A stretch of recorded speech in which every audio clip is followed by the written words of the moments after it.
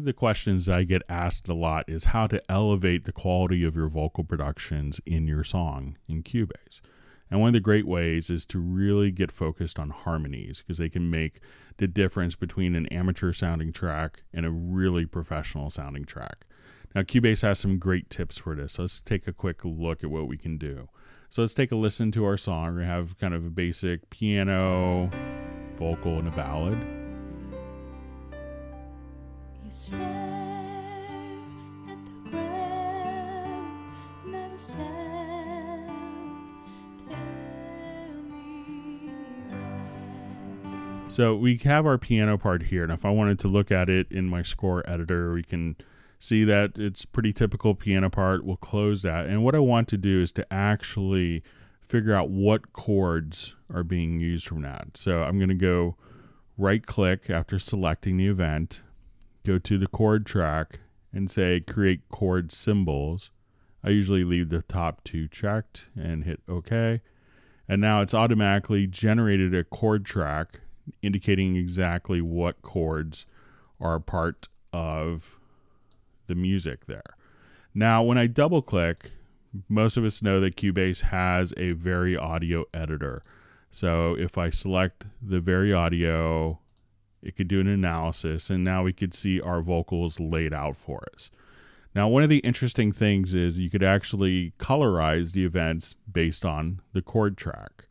So when I see a green note, that means it's within the chord, a blue note within the scale, and a red note is out of key. So if I wanted to just kind of quickly try a different melody.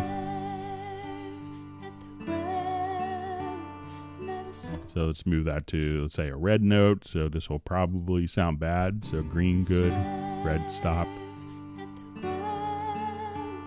And now if I wanted to come here.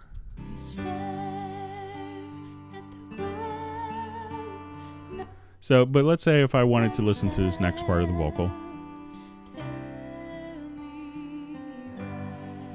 And let's say I wanted to do harmonies there. But let's say our singer isn't around, or the singer's having difficulty with harmonies, because often singers don't practice singing harmonies with themselves.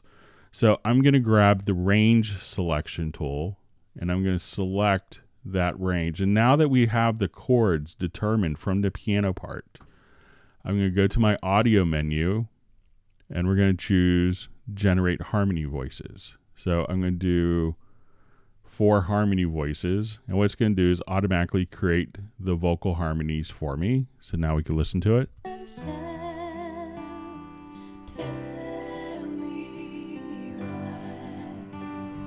And now I have the ability to select all of these parts, and I'll just hit the enter key, and we can now see all of our different harmonies laid out for us. So I could see individual parts, and I could select these parts. And again, green means it's in the chord, blue within the scale, and red out of scale. So if I wanted to, again, just change the harmonies here.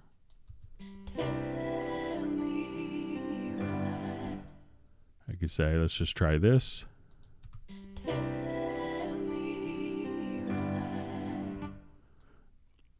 And let's try to move that to another green note, see how that sounds. And with the other parts, if I wanted to just select, I could see all 4 voices. Now, some people can't figure out how to move these particular voices here. They'll notice that it snaps back. If you wanted to freely change the harmonies, just select the tracks here. And then you'll see under chords, you just want to set this to off. And now when we select these, each of the voices can be freely moved however you want it to be. So as you can see, it's incredibly powerful. And again, using a combination of vocal tuning capabilities in combination with the chord track can automatically create musically correct harmonies that you can edit very simply. If you found this video helpful, please feel free to like the video and to subscribe to the channel.